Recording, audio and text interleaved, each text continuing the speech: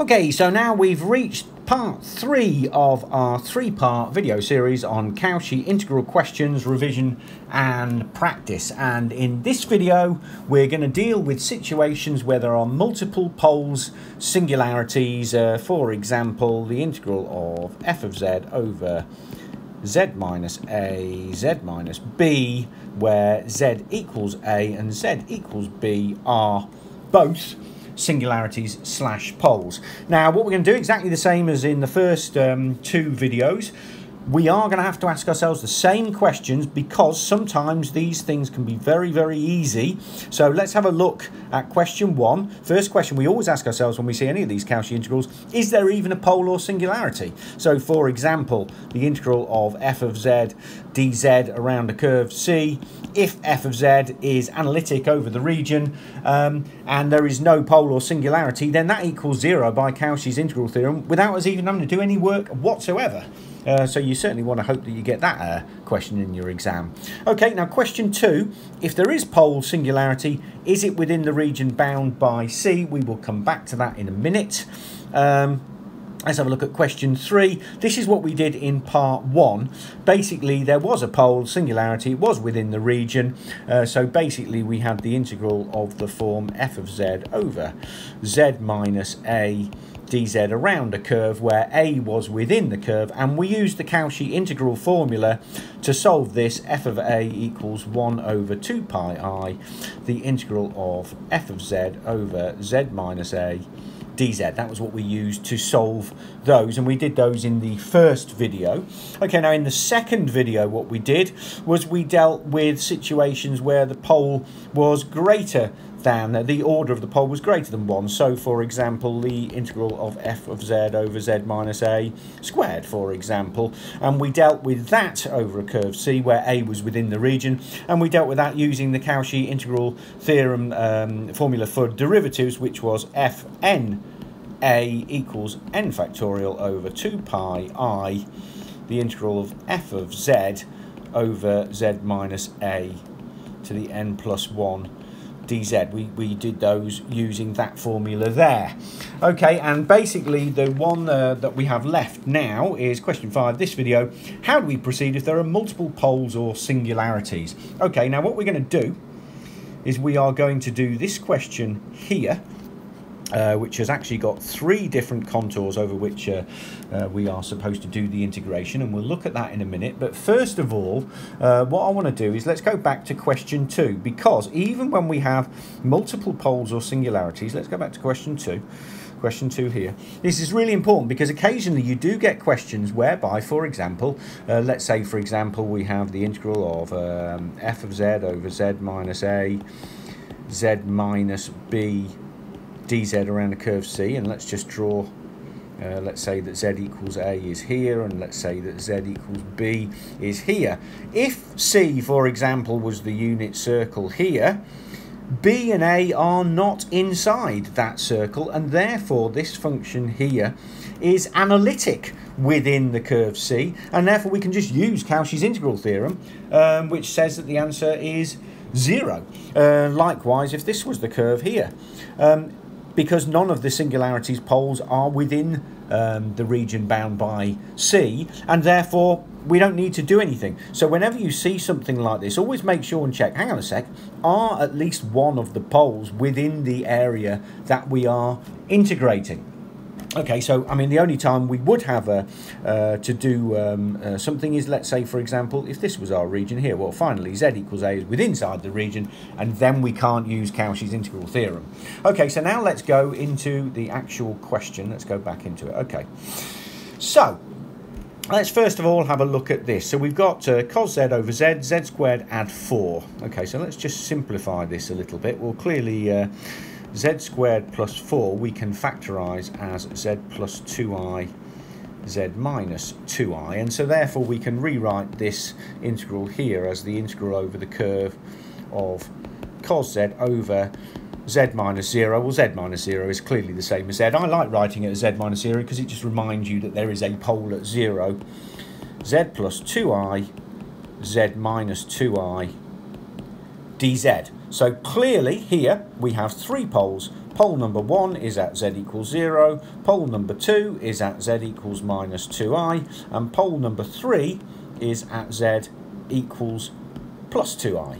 Okay, so how are we going to deal with that? Well, the first thing we're going to do is we got 3 separate curves, so we're going to do 3 separate questions. But at each question, when we look at the curve, we have to see, hang on a sec, are any of these poles actually within the region around which we are integrating? So let's have a look first of all at the curve C, mod z equals 1. Okay, well that one's nice and easy. Let's just draw here. Well, mod z equals 1 is basically our unit circle here, centered at 0.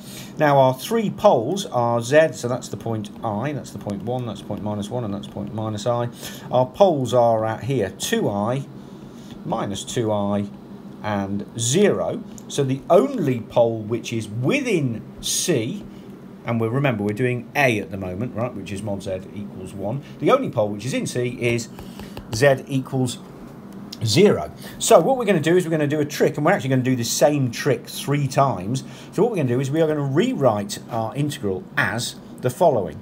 The integral cos z over z plus 2i z minus 2i over z minus 0 dz around the curve C. And remember, the curve C is this one, because we're doing A at the moment, right?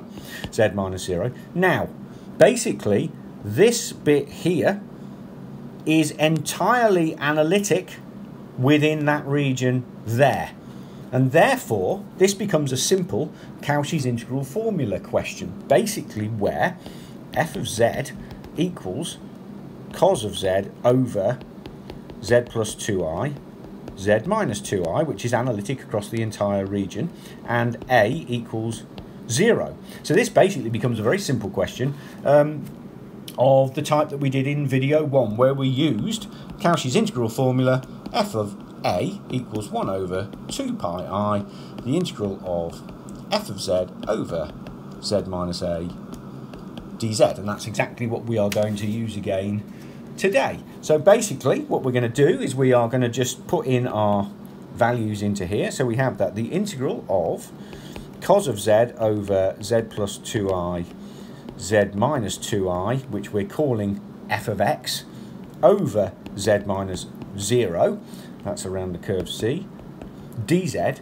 that equals f of 0, because our pole is at 0, times 2 pi I. So all we need to do now is work out the value of f of 0, and given that that is our f of z, well, f of 0 is equal to cos of 0 over 0 plus 2i, 0 minus 2i, which equals cos of 0 is 1, and that expands out to 4. So our answer is 2 pi I over 4, or pi I over 2. And that is the answer to our integral here when our curve C is a mod z equals 1. Okay, so that's the answer to the first one. Now let's have a look at the second one here, and we'll go and do that one. So basically, you've seen this before. So this is basically, just as a reminder, e to the I theta from theta equals 0 to 2 pi is the unit circle. So 2 times that is a circle radius 2, and 3i plus means that the circle is centered at 3i. So let's quickly draw that one. So let's get ourselves a bit of space here. So this is B now. So let's draw again our diagram. Here is the point z equals 0. Here is the point z equals minus 2i, and here is the point z equals z equals 2i, and we are integrating around, sorry, what was the thing again? 3i plus 2 e to the I theta. So basically, here is the centre of the circle here, and the circle will look something along the lines of that. So this is our second contour integral, and you can see that z equals 2i is inside, but z equals 0 and z equals minus 2i are not, and therefore we can do pretty much exactly the same trick that we've just done. This time we rewrite the integral as the integral of cos z over z minus 0 z plus 2i over z minus 2i dz around our second curve C, which is this one here. And basically we let f of z be equal to that, which is entirely analytic within this curve here. So again, we just need to use the Cauchy integral formula. So we let f of z equal that, we let a equal 2i, and hey presto, off we go again. Very similar to the previous question. F of a equals 1 over 2 pi I, the integral of f of z over z minus a dz, and that gives us, putting in our values, oh sorry, I'm going to have to go on to the next page here, putting in our values, that gives us that the integral of cos z over z minus 0 z plus 2i over z minus 2i dz around our second curve C equals 2 pi I times f of 2i. And so all we need to do is stick in 2i into our function, which remember is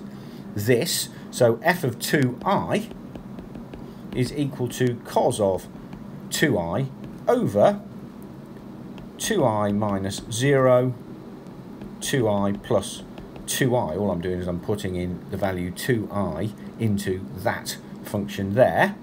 And we can simplify all of that lot to equal cos of 2i over minus 8. Okay, now we could leave it in this form here, but let's just use the form cos theta equals e to the I theta and e to the minus I theta over 2. If you don't know what that means, check out the video which has a link in the description to this video. We've done complex cos in other videos, and so therefore cos of 2i would equal e to the I times 2i and e to the minus I times 2i over 2, which equals e to the minus 2 and e squared over 2. And therefore the answer to part B, just adding all this lot up together, equals minus 1 over 8 times 2 pi I times this e squared and e to the minus 2 over 2, and that equals minus pi I over 8 e squared and e to the minus 2, or we could have left it in cos form if you didn't want to do that, because it could have been multiple choice where they leave it in cos form, so it would have been equal to minus pi I over 4 cos of 2i. I mean, it depends what sort of form they want you to put the final answer in. Okay, so basically that's the second one. Now let's go back to the third one. So the third one here is basically almost the same, but so that we have a circle radius 2, but it actually starts at minus 3. Sorry, it's centered at minus 3i instead of centered at 3i. So let's just draw that, and you're going to find a lot of similarities here. So if we now draw our thing, and here's minus 3i, and we have a circle which is radius 2, so let's put that in there.